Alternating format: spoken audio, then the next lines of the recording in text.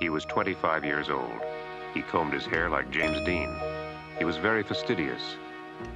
People who littered bothered him. She was 15. She took music lessons and could twirl a baton. I'm Kit. I'm not keeping you from anything important, am I? No. She wasn't very popular at school. For a while, they lived together in a treehouse. In 1959, they murdered a lot of people.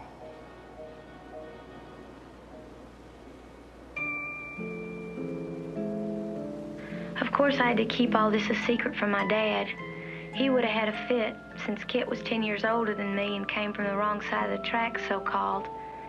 I don't want you hanging around anymore. I don't want to see you again. Understand? Then, sure enough, Dad found out I'd been running around behind his back. He was madder than I'd ever seen him. He made me take extra music lessons every day after school and wait there till he came to pick me up. He said that if the piano didn't keep me off the streets, maybe the clarinet would. My girl Holly and I decided to kill ourselves, same way I did her dad. Nobody's coming out of this thing happy, especially not us. I can't deny we've had fun, though. We hid out in the wilderness, down by a river in a grove of cottonwoods. It'd be in the flood season. We built our house in the trees. We planned a huge network of tunnels under the forest floor, and our first order of business every morning was to decide on a new password.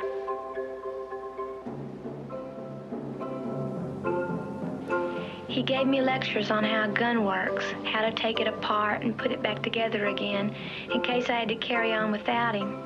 He said that if the devil came at me, I could shoot him with a gun. Hey.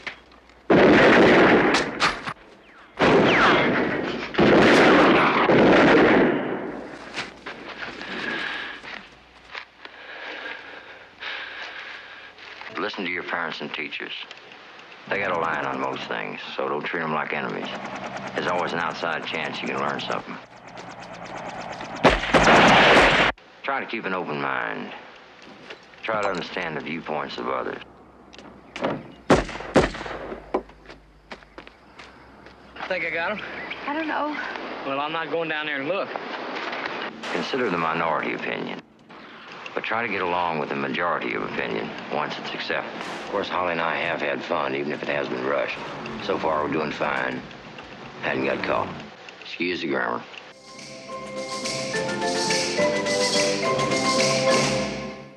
Hey everyone, this is Michael again, and welcome to another movie review. And it's been a while since I did a movie review. The last film I reviewed was Bullet Train, which that was an awesome film. Really loved it. And I didn't do a SmackDown review last night because I was working late, but didn't get a chance to do it. And before I get into the review, if you guys haven't checked out my previous video, which was my AEW Grand Slam vlog, definitely go check it out. Had a fun time on Wednesday at Arthur Ashe Stadium for AEW Grand Slam. So be sure to check out my vlog of that if you guys haven't seen it. It's a previous video, like I said. But now on to the review. The movie review of a film called Badlands, which came out in 1973, and the film stars Martin Sheen, Sissy Spacek, and Warren Oates. The film was written, produced, and directed by Terrence Malick, and I haven't seen films of his. I know he did this film called The Tree of Life, and he directed a film called The Thin Red Line back in 1999. But this is a film that was shown last night on Turner Classic Movies, and I decided to watch it because on Turner Classic Movies, like how during like the commercial breaks they show the trailer to their films, like when the film is going to air, the date, like if it's like on a Friday at like this date, they give the film at that time. So they played the trailer for this film, and after the trailer was done, I was interested in seeing this. But watched the film last night as it came on, and I thought this was a very good movie. Though it was very well directed by Terrence Malick. Very good-looking film on how it was shot.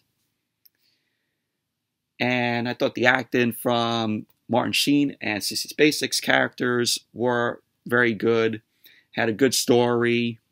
Basically what the film is about is it takes place in 1959, and Kit Carruthers, who is played by Martin Sheen, he's a garbage collector. He's also a very troubled greaser who resembles the late great actor James Dean. So he ends up meeting this girl, Holly Sargis, who is played by Sissy Spacek, and they end up quickly falling in love. Sissy Spacek's character also narrates through the film, and her character has a father who is played by Warren Oates, and their relationship is very strained. We find out that her mother end up dying of pneumonia. And so while Martin Sheen and Sissy Spacek's characters end up falling in love, Warren Oates ends up disapproving of Sissy Spacek dating Martin Sheen's character.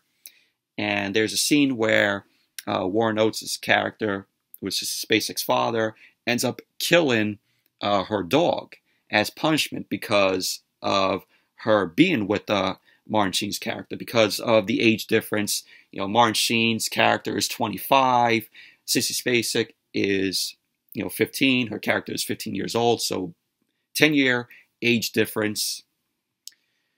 So because of Warren Oates disapproving of Sissy Spacek, dating Martin Sheen is like to Sissy Spacek, "Oh, why don't you come with me?"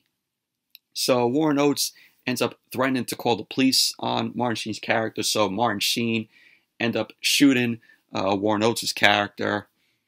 And after that, Sissy Spacek and Martin Sheen's characters end up heading for the Badlands of Montana. Before they end up, heading there, they end up burning down Sissy Spacek's house. So pretty much that was basically what the plot to the film is about. And it shows them, they're building a tree house. They have to, fish and steal chickens for food. And there's also a scene where these bounty hunters come after Martin Sheen and Sissy Spacek's characters. And Martin Sheen ends up shooting the 3 guys in the back. Martin Sheen ends up shooting them dead. So pretty much, that's basically what happens in the film. But I thought this was a very good film. Like I said, with a good story. The script was, very good by Terrence Malick. Really like Martin Sheen and Sissy Spacek in the film. And the film is PG. The film is rated PG. And I'm like, when I'm watching it, I'm like, really, this is a PG film? When it should be rated R? Because you have Martin Sheen's character shooting 3 guys in the back, killing them, they're bleeding. I'm like, this is crazy for a PG film, even though it's 1973 was when the film was released. But it's very well shot by Terrence Malick. He has, good shots of, there's a scene where Martin Sheen is walking and you see the moon in the background, the clouds. It's very well shot. The chase scene between Martin Sheen and these sheriffs, I thought was very well filmed. But overall, Badlands is a good movie.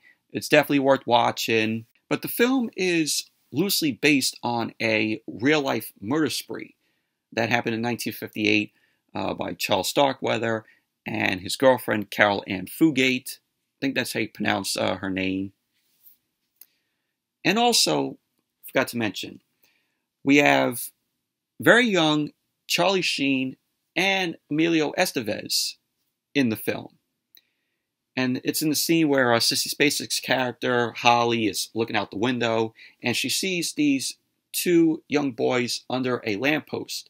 Both of those boys were Emilio Estevez and Charlie Sheen, very young in their prime. But when it was released, Warner Brothers purchased and distributed the film for just under $1 million.